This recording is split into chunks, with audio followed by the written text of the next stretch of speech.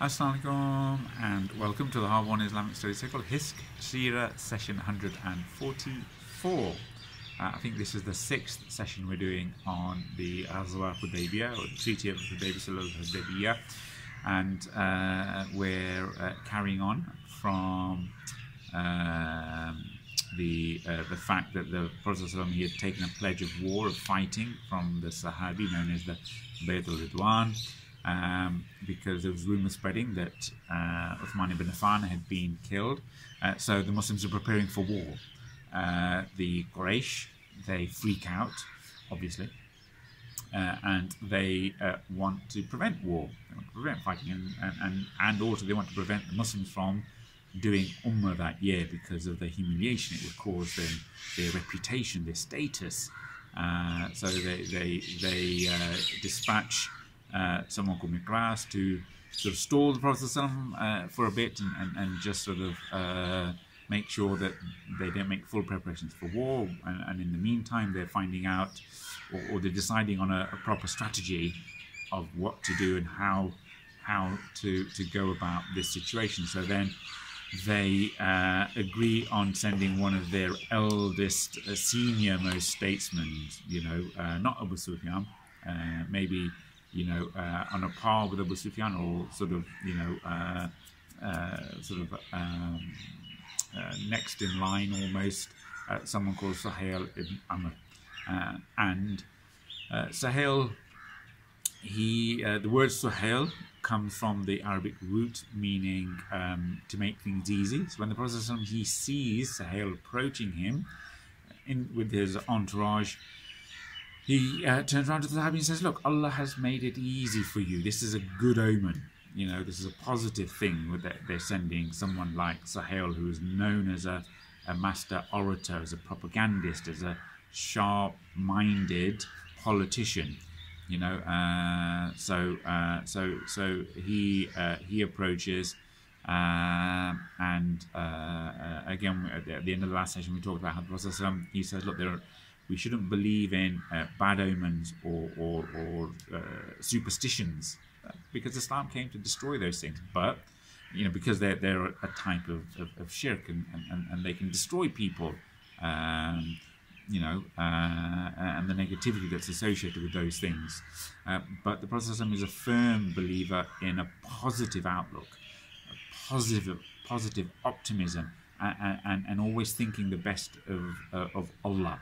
So you look at the situation around you and you think positive about it, because that positivity generates positivity, and it generates good things and blessings, and you then feel that Allah is helping you and supporting you, and that in itself, putting your trust in Allah. The Prophet says, look, a good word or a good phrase that someone hears, you should think of this as positive, so long as that thing that you ascribe doesn't you ascribe it positively to Allah, and it's a positive sign. It's not somebody dying, or it's not something haram that's happened. It's an allowable positive sign or a message, and you link that to Allah. So good to be positive. So Haley's coming. They've had this en passe. They've been traveling. They've been camped outside Mecca. There's a lot of tension in the air, and the Quraish have sent Suhail bin Amr, and this is outside the Prophet's control. So this is the qadr of Allah. So the Prophet is thinking good of that. Well, Allah has made things easy for you, and he's turning around, he's announcing that to the Sahabi. And again, right at the outset, the Prophet had announced when they camped that whatever condition they come up with, he will agree to, so long as it protects the honor of Islam and doesn't go against Islam, or in that sense.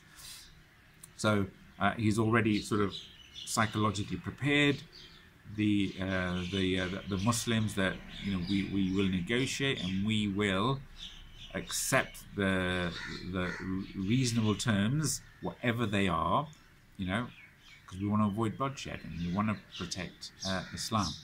So a high-level delegation, Suhail bin Amr, probably he's been pumped up by the Quraish, and he's got his terms of reference. He's got his red lines. But at this time he's a sworn enemy of Islam. He eventually becomes a Muslim. He eventually converts, but not until after or during Fatih Makkah, the conquest of Makkah. It's going to happen in a couple of years' time, or less than a couple of years' time. But up until then, although he has sincere characteristics and he uses them in his Jahiliyyah times, in his Kufr times, and he channels them against the Prophet and against the Muslims, in sort of, and we talked about people like him, people like Abu Sufyan. They have noble characteristics, of the Jahiliyyah days. They're not evil and vile like Abu Jahl, or Abu Lahab. These people had a visceral hatred towards Islam and the Prophet ﷺ. These guys, they've been sucked in with the propaganda. They feel as leaders they've got too much to lose, they've got too much skin in the game, and so for those reasons they're against the Muslims, they're against the Prophet. And Suhail's own kids have become Muslim. So his one son actually defected to the Muslims on the battlefield. I mean, just think of the humiliation that must have caused, Suhail, when they're marching out for Badr, and the haughty-taughtiness that we've talked about, and his one son has become a Muslim, but he hasn't, he volunteers to join the army. They join the army, they go there, and then quietly he just sneaks off, gets on his horse or his camel, and goes over to the Muslim side, announces his Islam, and fights on the side of the Muslims against the Quraish, against the people he's marched out with, and has helped inflict a heavy defeat on the Quraish. And then on top of that, Suhail gets captured and then is imprisoned and has to be bailed out, for the ransom. And his other son wants to become a Muslim, and he's been torturing Abu Jandal for the last 3-4 years in his own home. He's chained him up. He's told his servants to whip his own son and keep him imprisoned in shackled because he's a Muslim. And they torture him. He's got torture marks on his back. We'll talk about that. And his front, on his chest. We'll talk about that later on, inshallah. That's his own son, right? And they're forcing him to worship the idols, and he's not doing it. So the Quraysh know that Suhail is the right man for the job. Not only is he a senior person, not only is he a chieftain, not only is an elder, he has this hatred towards the Muslims and Islam, and he is a master orator. He's a wordsmith, right? So from their point of view, he is the man for the job. And you'll see later on, inshallah, as the negotiations proceed. Yeah, he was the man for the job. So Suhail and his oratory. I mean, it's legendary. There are a couple of other things. I mean, he became a Muslim. He died as shaheed in Syria when the Muslims are fighting the Romans. So he converts, and he converts sincerely. Within a couple of years of converting, when the Prophet ﷺ died after the Fatih Makkah, he converted, and then within in a couple of years, he stayed in Makkah, obviously. He was known to be one of the most righteous of the Makkans who had converted. So he'd thrown himself in, to Islam, head first. He passionately, sincerely taken up Islam and what it meant, and he was one of those who was known to pray the most, give the most zakat, and have a deep understanding of Islamic philosophy, and adab and morals and ethics, right? And it's borne out. But there's one occasion where they're waiting to see. There's a delegation waiting to see Umar ibn al-Khattab, who is the Khalif, and Suhail. He sat with his chum, senior elder Abu Sufyan, and they're sat waiting for audience with Umar ibn al-Khattab, but you've got these slaves, former slaves, going ahead of them. Right, you've got Bilal and Masood and other people visiting Umar before them, and they're in the hall to talk to him. So look, Abu Sufyan, he sneers at this situation. Bilal, Suhail, Rumi, Ibn Masood, these are servants and slaves, right? And they get to see Umar ibn al-Khattab. Doesn't he know we're waiting here? So he turns to Abu Sufyan, turns to Suhail and said, look, I've never seen a day like this before. We are here. Look at the humiliation. These guys are going in front of us, right? And then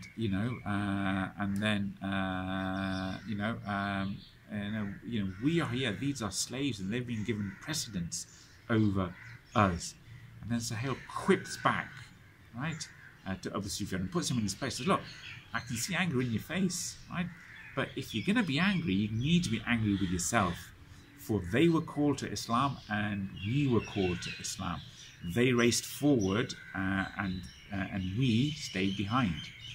And the blessings that they get because of the fact that they got into Islam first are far more than the honor of them entering the door of Ummah before us, right? They came into Islam 10, 15 years before you did. The fact that we have to wait a few extra minutes, it's nothing in the scheme of things. They are, they are, in a different league, right, compared to us, right?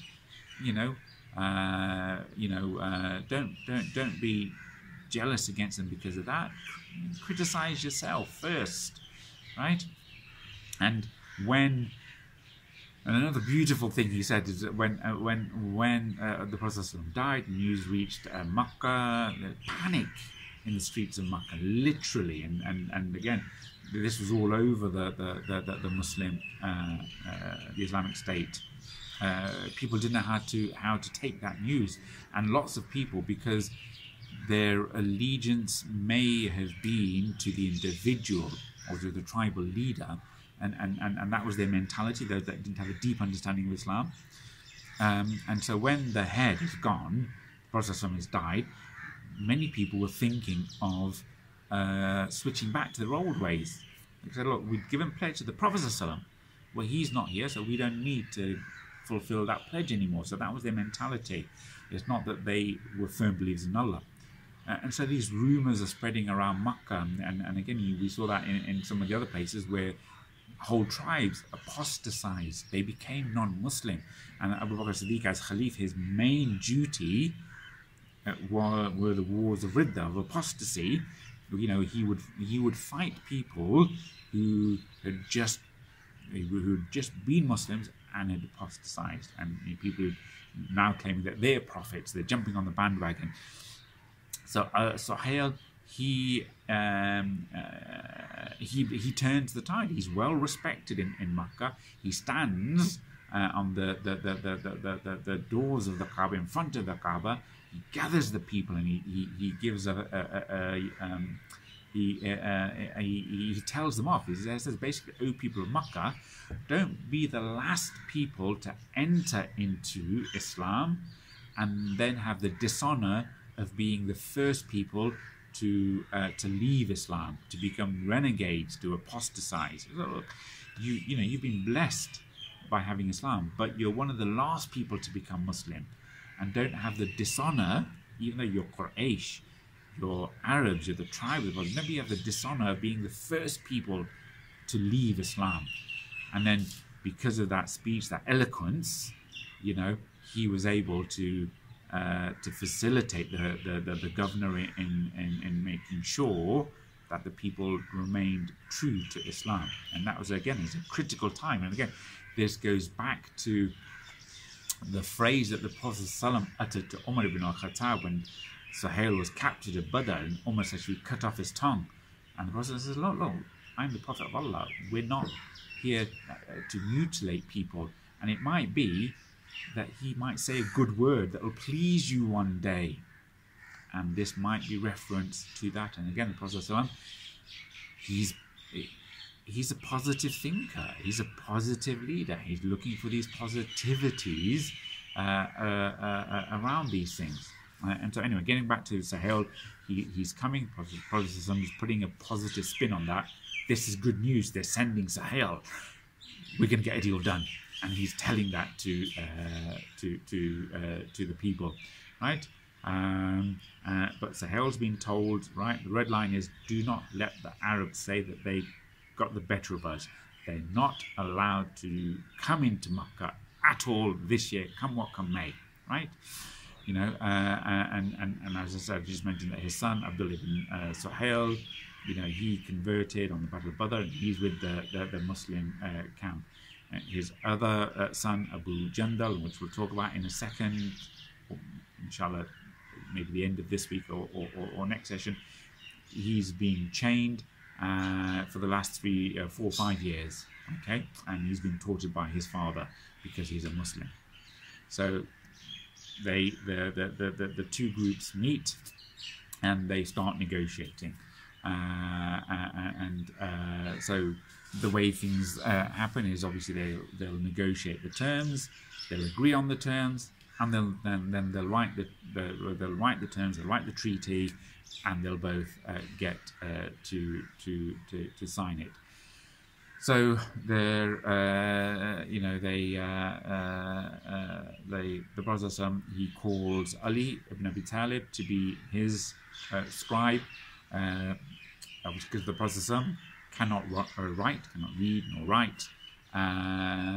So he calls Ali to be his scribe for the negotiations. So then formal negotiations start once they've sort of outlined each other's positions. And so the Prophet ﷺ, he takes the lead. He becomes proactive in this situation. So he starts off, and it shows his confidence, right? That he's calling the shots. It's going to be him calling the shots. It's going to be Prophet ﷺ saying what needs to be done. So the Prophet ﷺ says, okay, fine. Turns to Ali, let's start writing the terms of the agreement, the treaty. Start by writing Bismillah ar-Rahman ar-Raheem. See in translation, in the name of Allah, the ar-Rahman, the ar-Raheem, the most beneficent, the most merciful. But then Suhail bin Amr, he's again, he's caught off guard. He's been outmaneuvered here, and he says, look, I don't recognize what this is about, right? This is not a phrase that we are used to. I do not accept ar-Rahman. So look, you were one of us. We know nothing about this ar-Rahman, and insisted that we don't, we use the phrase that we're used to, that we customarily the way we start our treaties. I don't want to start with Bismillah ar-Rahman ar-Raheem. I don't accept this ar-Rahman, right? So write as we should write. This is Suhail saying, bi ismika Allahumma, right? Bi Mecca, Allahumma, in your name, O Allah. Right? And again, you can see that there's some toing and froing amongst the negotiations there. Each aspect of the negotiation needs to be fought over. It's a matter of pride, tribal pride. You know, he feels the weight of all the Arabs, the Quraish, and everyone else, allied to them on his shoulders, and he can't let his side down. Prophet ﷺ, obviously, for the Muslims. So there's this sort of negotiation or dance around these things. So Prophet ﷺ, he starts off, Bismillah ar-Raheem, and then Suhail, he has to object to it just for the sake of it, to try and get his say. And these are how the negotiations work. So he wants to be one up on this. So he says, look, I'm not accepting that condition. So, objecting almost for the sake of it. He said, look, right, I'm finding an excuse. I don't recognize that ar-Rahman. We need to do it like we're used to. We need to say, Bi ismika Allahumma. So, and again, the Prophet, he's got this in the back of his mind. He's already announced it by Allah. No condition will the Quraish ask of me that respects the sign of Allah, except that I will give in to that condition. I'm going to avoid bloodshed. We're in the Haram, we're in Ihram, in the sacred months. I've got to agree to these things, and this has been imposed by Allah on the Prophet ﷺ. This is wahi. This is a revelation. This is not his own interpretation. This is not his own ijtihad. This is not his own sense of political maneuvering. He has been told he has to do this, and so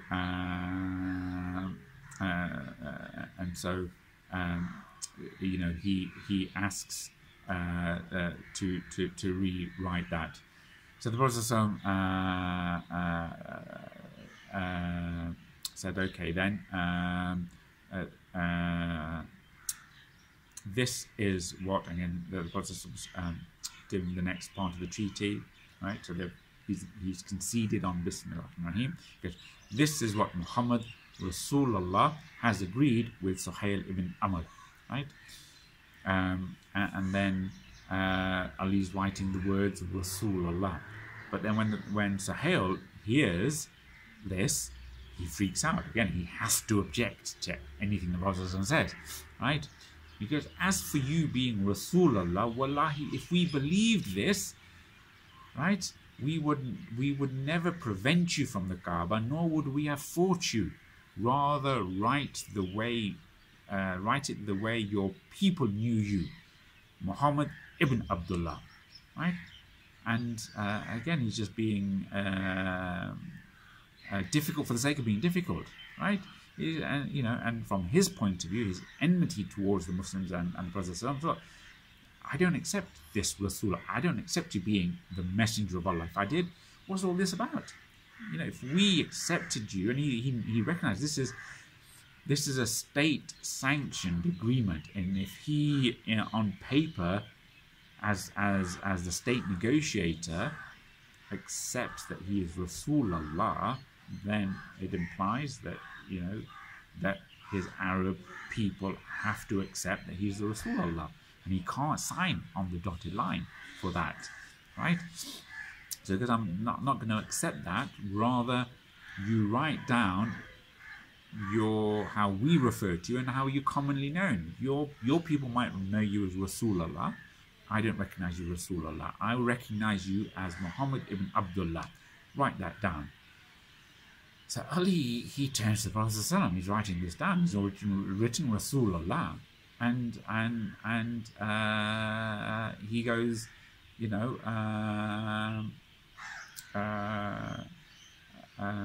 the Prophet, and sort of, he's frozen. He doesn't know what to do. So the Prophet ﷺ says, "Wallahi, I am Rasulullah, even if you deny it," right? And then he instructs Ali to write down Muhammad ibn Abdullah. And then Ali, he's just sort of like, oh my gosh, I will not delete Rasulullah. So Ali's, he's getting angry. He's seen that the Prophet ﷺ conceded the first thing about Bismillah ar-Rahim. Now, add insult to injury. And again, this is a public negotiation. Everyone is around them. The delegates from the Quraish, the senior ranking delegates from the Muslims, they're all party to this negotiation. There are witnesses to this negotiation going on. And Ali's writes Rasulullah, and he's been told to put Muhammad ibn Abdullah, and he goes, I can't, I don't have it in me to rub out Rasulullah. So, the version, we all know, the Prophet says, where does it say Rasulullah, right? And then Ali showed him where, because the Prophet can't read or write, and Allah showed him where it said Rasulullah, and the Prophet personally then scrubbed out Rasulullah. So here you have Ali ibn Abi Talib disobeying the Prophet ﷺ, but through this disobedience, he is actually honoring the Prophet ﷺ, raising his status through this disobedience. So it's fairly, I won't say perverse, but it's a unique situation where by not listening to the Prophet ﷺ, that he's ordering him to rub it out, he is showing how much he loves the Prophet ﷺ, right? And so Prophet ﷺ, he rubs it out, and again the Prophet ﷺ doing this, this sense of putting himself down, demeaning himself by his own hands, right? And again, this shows the iman of the Prophet ﷺ, and the fact that he is commanded to do this, right? So so then the Prophet ﷺ again taking the initiative on the next line. Okay, excuse me. So, so Bismillah ar-Rahim, so let's change that. Rasulullah, he's changed that, and go. So the next part of the agreement, that the Quraish will let the Muslims do Umrah.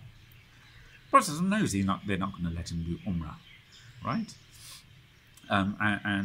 But he's stipulating his terms, and again, he's showing his confident posture, right?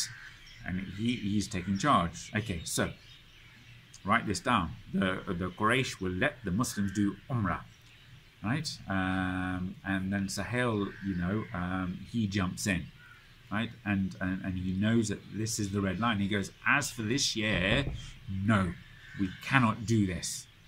Rather, and he has to think on the spot, it will be for next year, or it may be that he was given this wiggle room by the others, right? You cannot allow it to happen this year. Okay, so he jumps in straight away. As for this year, no, we cannot do this. Rather, you will come back next year. This is the red line. There's no compromise on this. But again, Suhail knows this is what the Prophet ﷺ wanted to do Umrah, right? So this is the crux of the matter, right? So you can do it, but it can't happen this year, right? And then, so the Prophet ﷺ has to agree to that, because he's already said that. Fine, right? And so all the Muslims, they feel defeated and dejected because it's written down now they cannot do Umrah this year, right? And then Suhail takes charge, because that was the whole point. That was the whole point of all of them coming, dressing in ihram, making the intention, bringing the animals, camping outside, dodging the armies, having the negotiations. They're going to do Umrah. They've been promised Umrah. And then they've been stopped from doing Umrah. So they're all shell-shocked. And the Prophet ﷺ, he's sort of, right, he knows he has to accept that condition.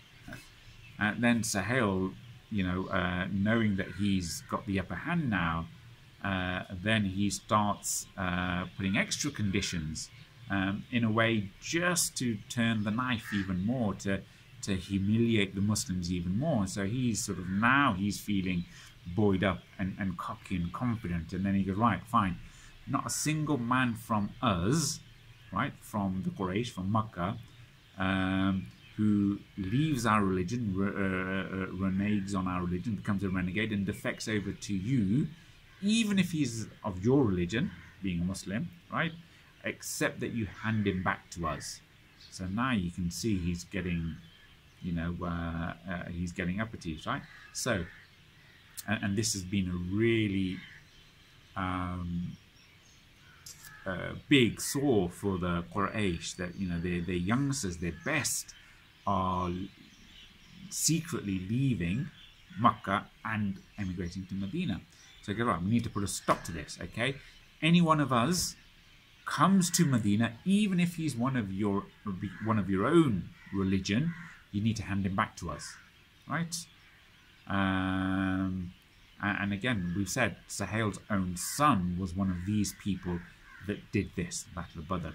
His other son, Abu Jandal, he is a Muslim. He's been desperate to leave, but he's in chains and he can't leave. You know, and so this is something that's personal to him. If any one of us comes over to you, you've got to hand him back, right? And then the Muslims around, there's an outcry, and there's a palpable, aghast in the community of the Muslims, because many of them, this is what they've done. They've left Makkah and emigrated to Medina. And you can hear them, you can hear the Muslims say, Subhanallah, what an unfair condition. How can we return any Muslims back to you? You know, and then Ali, he said, I'm not writing this down. Right? So there's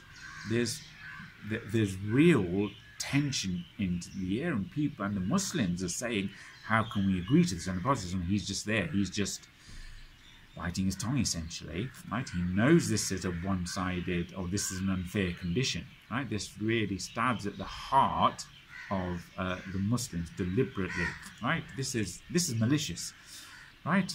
So not a single man from us who reneges and defects to you, even if he's one of your religion, you've got to hand him back, right?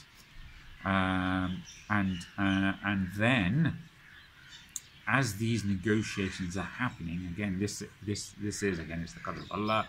This is how Allah wanted to reinforce this particular part of the negotiation. And again, you know, you couldn't write this down. If you were writing a piece of fiction, this would be almost too incredible, too melodramatic, right? That at this critical point in time, they're negotiating, and it's, you know, Suhail who comes with this term. In the meantime, if you wind back a few hours, Abu Jandal, the son of Suhail bin Amr, he's been put in chains, he's been tortured, and he's been imprisoned in his own home by his own father. He hears the Muslims are camped in Hudaibiyah, which is less than, just a few hours away, right? He now knows this is his chance, and you know, he's been plotting his escape for the last 4 to 5 years, but he's not been able to escape, because even if he escapes, he's in chains. Where's he going to go? How's he going to ride out? How's he going to escape? People recognize him. People all, you know, will drag him back. You know, but amongst all this tension, you know, the Quraish and their tension is diverted. They're in their, you know, they're in their panic stations. They're you know, preparing for war or wanting a positive outcome from negotiations. So Abu Jandal, he slips out, you know, chains, goes down probably a different route, and he stumbles onto the plain of Hudaibiyah. Right? He's not on a camel, he's not on a horse. You know, he escapes, and he finds, and he's, you know, everyone else has escaped to Medina, and he thinks this is his chance, and he goes there and he's crying out, and imagine his joy at seeing the Muslims. He's in chains and he sees the Muslims and he knows he's safe now. So he cries out, Ya Muslimin, I have found you. Yes, yes, yes. Right? So he's shouting this out in the distance. He's seen the Muslims and he's shouting, oh, Muslims, I found you. And they know who he is. Right? But at that very point in time, Suhail and the Prophet ﷺ, they are negotiating that one point, right? Suhail sees his own son and he's enraged, right? This is humiliation upon humiliation, right? So then he turns to the Prophet ﷺ and says, you know, again with his arrogance and his anger and seething in his eyes, this is the first one that condition will be applied upon, right? So they haven't even written this down, they haven't even agreed to it, right?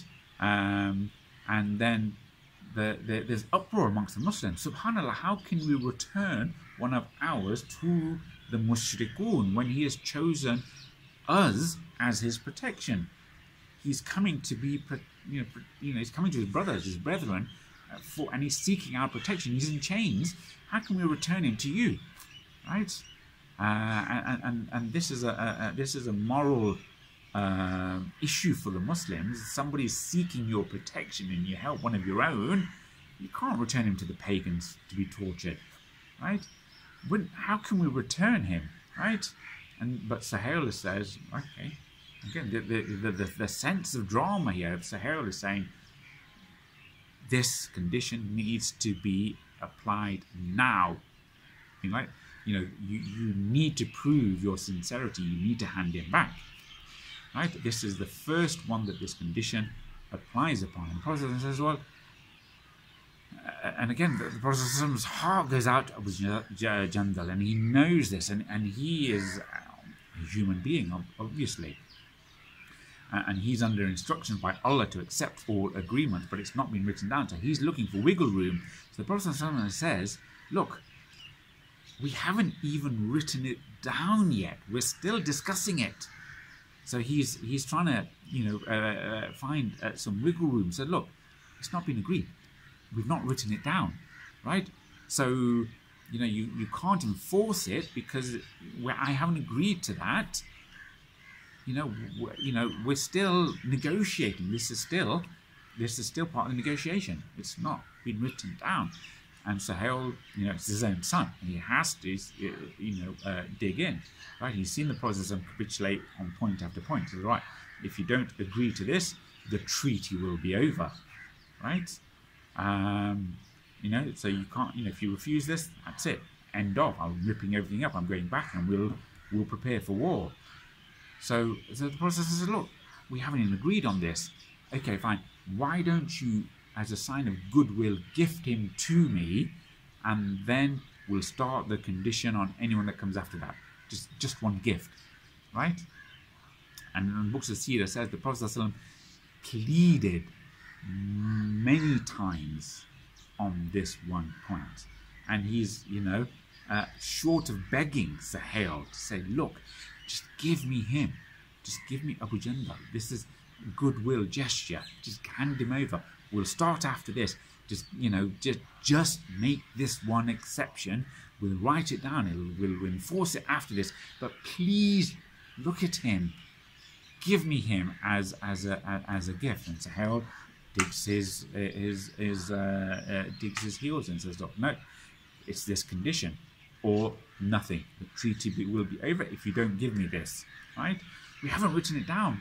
Nope, this is it, right? This is the condition. You take it or you leave it. And there is even amongst this tense negotiations, you have this impasse again. So amongst the Quraish delegation, Mikras, who we talked about, who's the one who was first sent to stall, he then comes up with an idea. He goes, okay, fine. What if we guarantee his safety, that he won't be tortured, right? So he's trying to break the deadlock. That the Prophet begging Suhail to hand over Abu Jandal. The Muslims are all furious in this condition, and they want Abu Jandal. Everyone knows about him, right? And Suhail, because it's his own son, he's not budging. So Mikras says, okay, fine. How about we guarantee his safety? He won't be tortured, right? How about that? So Abu Jandal, he's walking in there, he's seeing this, and then he arrives there, and he's seeing them argue, right? And then the Prophet ﷺ has to reluctantly agree to that condition, that Abu Jandal has to be handed back. And then Abu Jandal, he's freaking out, right? And he's crying out. He's been tortured, imprisoned, and his chest is testament to the torture, because he's got the torture marks all over his chest. So he's looking around to all the other Muslims there and says, oh Muslims, and he's in chains. Oh Muslims, will you return me to the pagans while I come to you as a Muslim? And he's shouting out, and he's freaking out at all of this, right? And he's been dreaming of safety. He's how am I going to get to the Muslims? How am I going to get to Medina? And then Medina comes to him, essentially. The Muslims are coming to him, and he escapes, and he's there. He's within the camp of the Muslims, and he's begging for his own life. Can't you see what they've done to me? Right? You're going to return me to these people, right? And the Prophet ﷺ, what can he say? He can only console Abu Jandal, because this is the terms of the agreement. And he goes, Abu Jandal, be patient, for Allah will make an exit for you. He'll make a way out for you, right? And just think of how hard this is for the Prophet ﷺ. And yet this is the only consolation. But it is a consolation for him. Allah will make a way out for you. And the Muslims, they just, it's completely unacceptable. So then, and then so Umar ibn al-Khattab, he's taken up by all these emotions.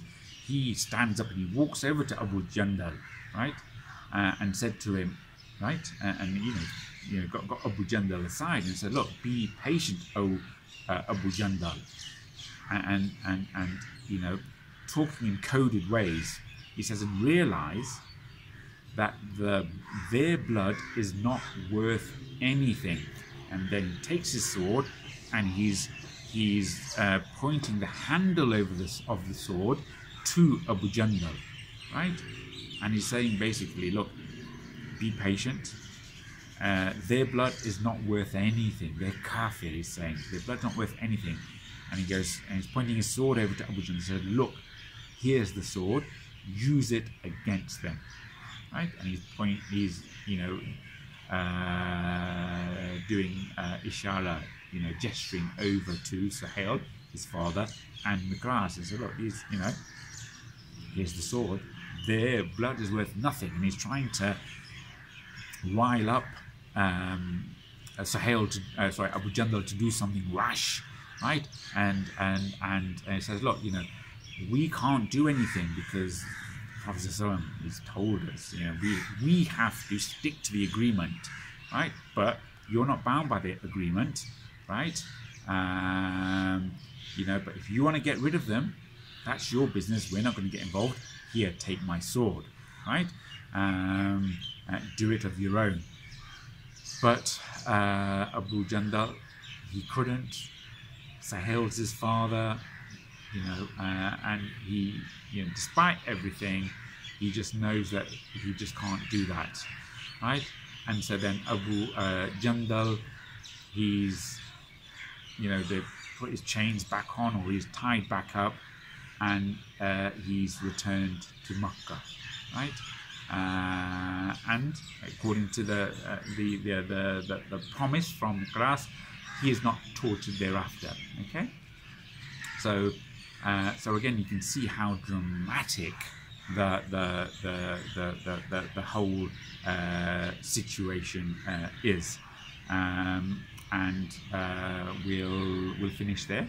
We haven't finished the terms of the agreement, because the other term is that obviously if somebody leaves Medina and goes to Mecca, they don't need to be returned back. But we'll talk about that later on. But this is this really dramatic, twist in the tail, right? That basically this really deflates and floors all of the Muslim camp, right? It is, beyond believable, so melodramatic.